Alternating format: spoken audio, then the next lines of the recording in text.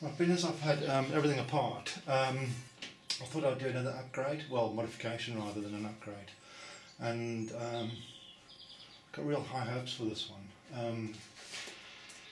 It was on MakerBot user groups, and a guy called Adam P posted it earlier this week, and basically what he found was this is the stainless steel sort of insulation retainer, I suppose you could call it, for the build plate. Okay, so you imagine that on there like that, yeah, and then you've got some little machine screws that hold the two together like a sandwich, yeah.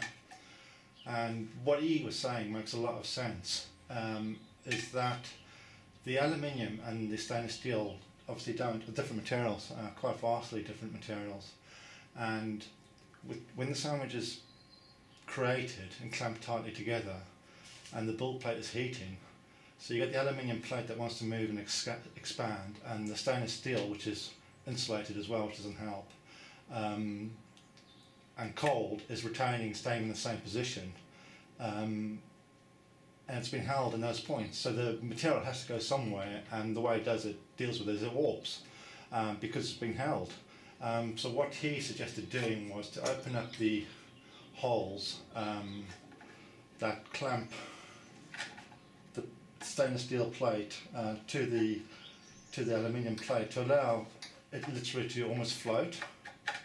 Hopefully you can see that. So as it heats up, rather than warping, the material in the aluminium will just expand and go where it can.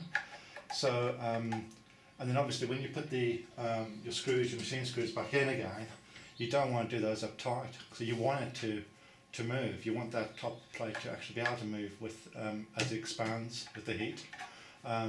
So what I did basically was I just popped in the garage and drilled out these holes here to 4mm.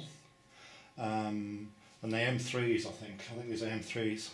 And then what I've done is I've put some, in the UK we call it copper slip, and use it on brakes. I think someone in the post actually recommended doing this, or thought this might be a good idea. So I've got that as well on there. And then what I'll do is I've got some M4 washers, which I'll put on there as well, to just help encourage everything to move, but still keep it reasonably clamped. So yeah, I've got high hopes for this one. It makes a lot of sense. The build plate is still warped because the previous build plate I had to this one here, I actually scanned off the machine in the cool state, and that was still warped. You know, it was all over the place. And I'm sure if I do the same with this one here in the cold state, I'd find it warped.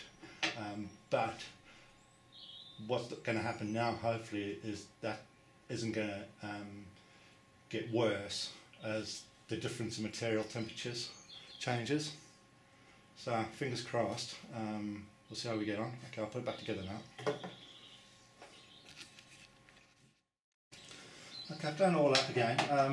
These are actually M3s, the machine screws, and the hole I drilled in the stainless steel is 4mm, and these are M4 washers. I've just nipped them up, put some blue thread lock on them as well. Some of that on it as well, because they're only going to be nipped up, not torqued up.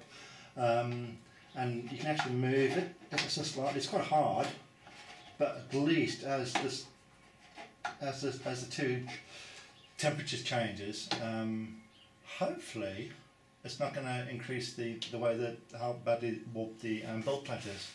So yeah, we'll see. I'll have to get back to you on how good it is. But yeah, it makes a lot of sense to me. Makes a hell of a lot of sense to me. So, when I actually took the plate off, these were done up really, really tight. You know what I mean? So you could really understand. There's a lot of structure, a lot of support and strength in that little stainless steel plate there with the folds on. So you can really understand why it would warp more when it's heated up. So it explains a lot, really. So yeah, I think that's a really good idea. Yeah, really good idea, Adam, thank you.